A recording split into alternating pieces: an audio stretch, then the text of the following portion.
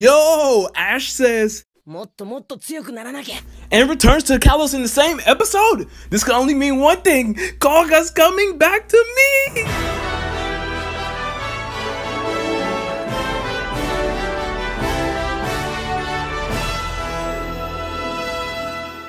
Yo, what's up everyone? Trayman1 here. Welcome back to another Pokemon Journeys Anime review, guys. Today we are talking about episode 56. Another canon focused episode, guys. This one was a really great one as we got the introduction of Wikstrom and the Castle of Chivalry, and there's a lot to talk about, so let's go ahead and get right into this. For starters, I gotta say, Journeys Year 2 has been doing a really good job with their continuity. Once again, we get an episode that's connected to a previous one. Ash mentions in this episode that they're actually training after this, whole Rinto situation of them losing. Farfetch'd has been training ever since, working hard, and that they need another place to train. And this is where Cerise comes in with Wikstrom's little boot camp that he has at his castle, which I do love that Journeys is actually introducing these characters from the games that haven't really appeared in the anime yet. Like, it brings so many questions of many more characters that could possibly appear later on in the line. And Scyther ends up tagging along as well, and I will admit, at first I was kind of upset. I was like, no, go, let this just be an Ash focused episode. But after watching this episode, I really like that it was going Ash, and we also got confirmation that in just 4 more episodes from now, we will be going back to Wikstrom's castle for another Ash Farfetch'd development episode. And I think that's strictly going to be Ash and Farfetch'd. So, it's good that, yeah, Ash and Goh share the development here, but next time it'll be all Ash, and it's building up to what's going to happen next. So I'm really glad how they're handling it. Wikstrom's character is actually really surprising with how he acts and stuff. He looks like this strong, tough dude, but he has shed so many tears throughout the entire episode just because how motivated and passionate he is about battling. So it was nice to see that he had a nice funny side to him as well. And Ash Goh get here, and right off the bat, they're the ones that's going to train. And it's like, wait a minute, where are all the other people? That's the only thing I kind of would wish, is that I wish this would have been like an arc. As we know, we've had many arcs in the series, like camp arcs, X and Y.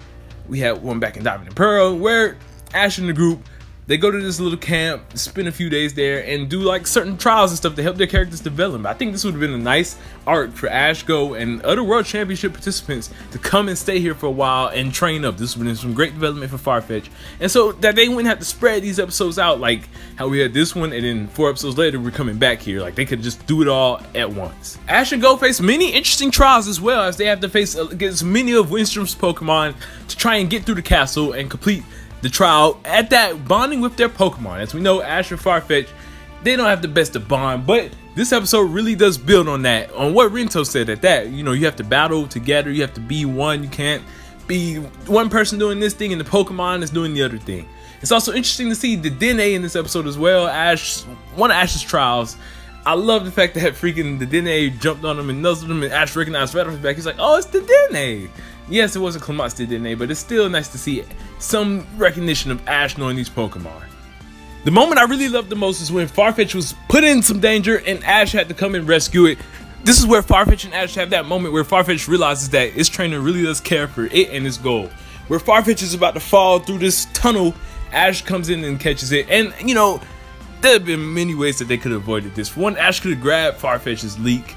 Maybe they didn't want to risk it breaking, so I understand that. But, Farfetch'd could fly too, so he could have just grabbed the leak and flew up.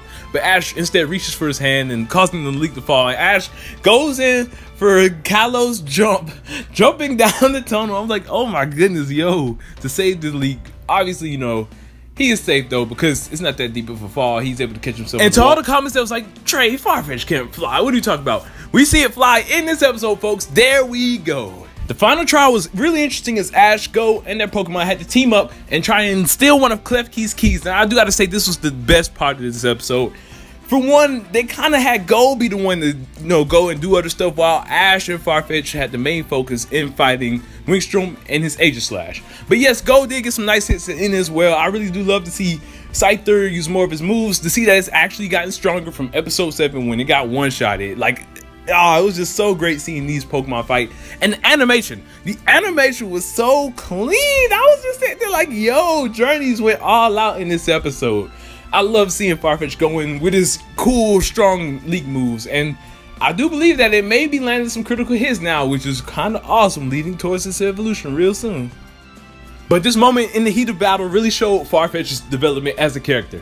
As we know, originally Farfetch'd actually was just with Ash to get stronger as itself. It didn't care for Ash in the World Championships or any of his Pokemon pals.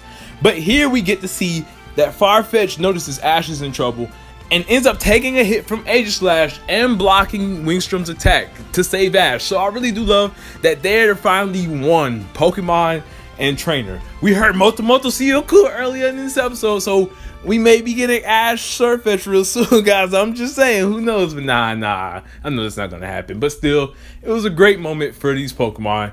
And in the end, Farfetch'd ends up landing some powerful hits on Aegislash, and sadly Ash had to stop it. But I think if Farfetch'd kept going, it would have definitely landed those 3 critical hits to evolve, because man, that attack was something. And speaking of attacks, Farfetch'd actually learns a new move, being Detect. Now I think this is really interesting because I made a theory earlier about Ash teaching his Dragonite Dragon Dance after watching Lance, and I had a theory as well that Surfetch'd was going to learn Iron Defense based off of Leon and Rayhan's fight. But seeing that it's learned this move right here may mean that they have been training with Bia, like, you know, some of the Bia stuff, because Bia's Hitmontop had Focus Energy. We see Ash's Farfetch'd again, it has Focus Energy. Bia's Grapplot had Detect. Look what Farfetch'd learned in this episode, Detect. So I feel like Ash is actually taking notes, kind of like Sawyer, on his other opponents and trying to learn these new moves. I think that's really awesome. Or this could have been just a clutch moment at the same time, who knows. But if Journeys is actually doing that, where Ash is learning from these trainers he's battling and using the moves in his own way, I really love this so much, and I can't wait to see what other moves and strategies he comes up with. And you know how glorious and perfect this episode was. There's one thing that I was kind of upset with, and that's how they handled Scyther's evolution. It was kind of rushed in at the end. Like, you could tell they didn't have much time to do much, but I do love that they actually did the whole trade with the Metal Coat to evolve. Like, they stuck with the game's logic. Journeys has stuck with the game's logic a lot this series, so I'm loving that they went all the way out, showing the way that Scyther evolves in the Scizor the proper way. Now, yes, unfortunately, the moment couldn't really be enjoyed because it was just a quick little, oh, trade, comes out the Pokeball, it's already a Scizor. We didn't get to see the evolution or anything like that.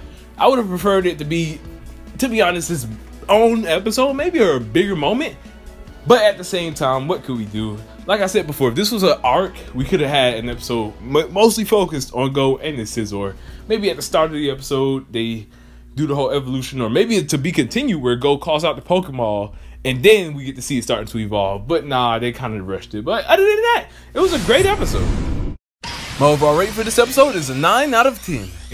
I love this episode so much, I can't even lie. I was upset at first that Farfetch'd wasn't going to evolve in this episode, but seeing that, you know, they're coming back here 5 episodes later just kind of makes me okay now. It's like, okay, this is just more development for Trainer and Pokemon.